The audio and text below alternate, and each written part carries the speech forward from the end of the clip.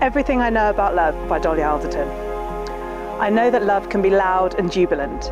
It can be dancing in the swampy mud and the pouring rain at a music festival, shouting, "You're amazing!" over the band. It's introducing them to your colleagues at a work event and basking in pride as they make people laugh and making you look lovable just by dint of being loved by them. It's laughing until you wheeze.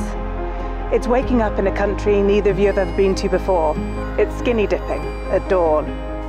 It's walking along the street together, feeling like the entire city is just yours. It's a big, beautiful, ebullient force of nature. I also know that love is a pretty quiet thing. It's lying on the sofa together drinking coffee, talking about where you're going to go for your next coffee. It's folding down the pages of books that you think they'd find interesting. It's hanging up their laundry that when they leave the house, having ironically left it in the washing machine. It's saying, "You're safer here than in a car," as they hyperventilate on an EasyJet flight to Spain. It's the texts that say, "I hope today goes well," or "How did today go?" or "Thinking of you today," and "I picked up loo roll." I know that love happens under the splendour of moon and stars and fireworks and sunsets, but it also happens when you're lying on blow-up air beds in a childhood bedroom, sitting in A&E, or in the queue for a passport or a traffic jam.